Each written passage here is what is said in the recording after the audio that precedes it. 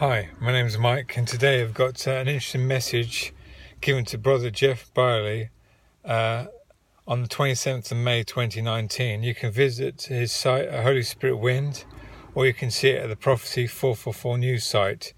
It's called Prophecy Will Become Tomorrow's Headlines Even Before the Transformation of My Remnant Bride.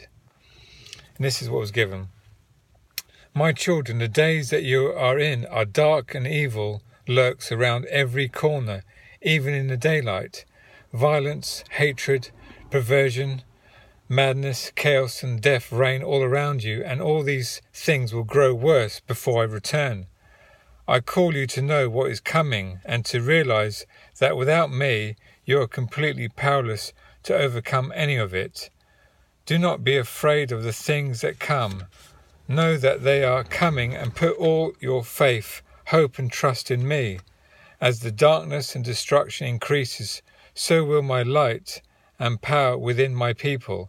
My remnant bride will be able to look death and complete destruction and will not fear, but realize that I have you in the palm of my hand, and that no one can take you out of it.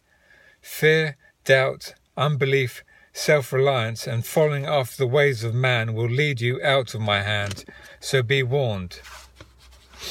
If you do not trust me and what I say, you will be led astray in the days to come.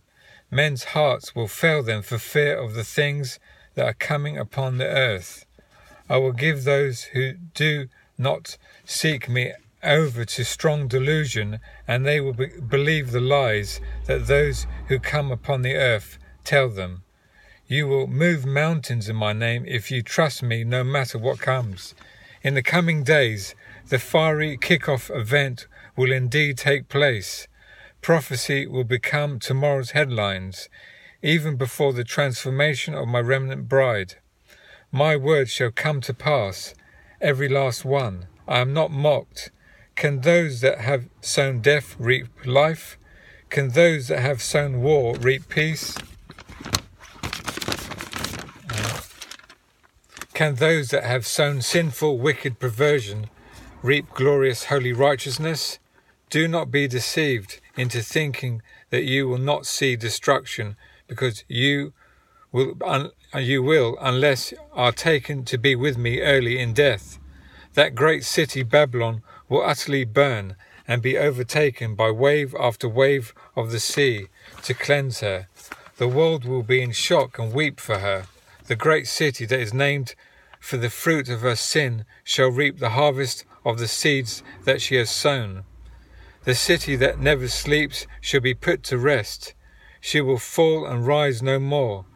This shall fully open the third seal, and the scroll shall roll out, and the black horse will ride across America and the rich nations of the world. Those filled with oil and wine of my spirit will be provided for as they help others, bringing them into repentance.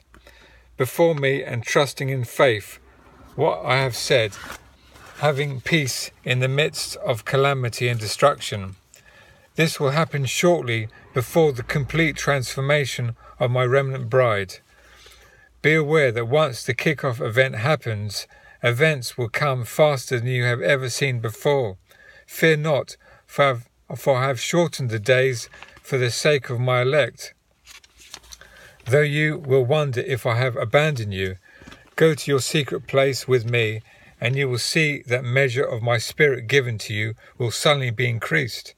The complete transformation of the remnant bride will take place at the sixth seal. This happens during the 3 days of darkness. The first fruits shall all be sealed on their foreheads, and then they shall help me gather the harvest as I thrust my sharp sickle into the earth. Seek my face in the secret place. Make me your dwelling place. Be filled to overflowing with my spirit. Praying in the spirit continuously, and I will reward you openly. Come and let me hide you in me, so that we are one, even as I am one with the Father in spirit.